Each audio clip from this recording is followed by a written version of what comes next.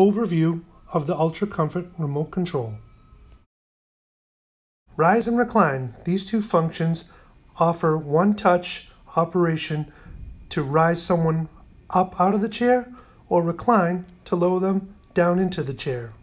Zero gravity, sit, TV, and sleep.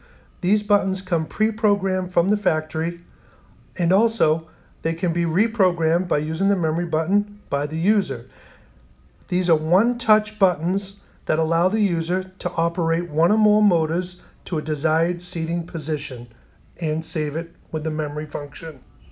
Micro adjustment buttons. These buttons allow the headrest and footrest to move up or down by using one button at a time. These buttons only operate one motor to the desired setting for the user.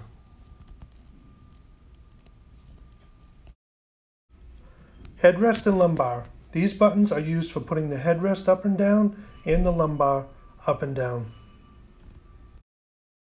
The position you see the chair in now is what it comes out of the box from the factory. Using the sit pre-program button, you'll see the headrest move back slightly. Next, we'll do the TV.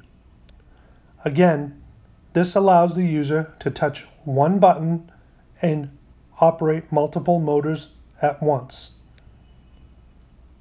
Next, you'll see we'll go to zero gravity. Again, this is pre-programmed from the factory to get in this position. And finally, we'll go to the sleep position. Again, this is pre-programmed from the factory and it allows the user to use one button to move multiple motors at once. Now we'll go to the rise function.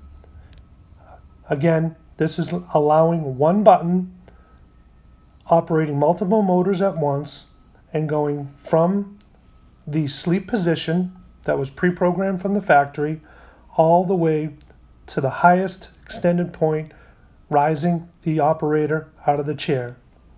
Now we will go to the recline position. This is one button that lowers the operator down into a seated position.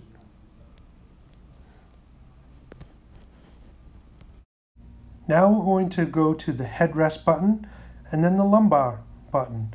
First, starting with the headrest, you'll see the headrest go up slightly. Then we'll go to the lumbar. You can only feel that in the chair, you won't be able to see it.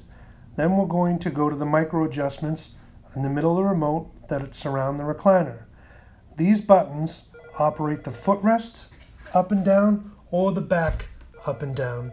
They can only be used individually and operate one motor at a time.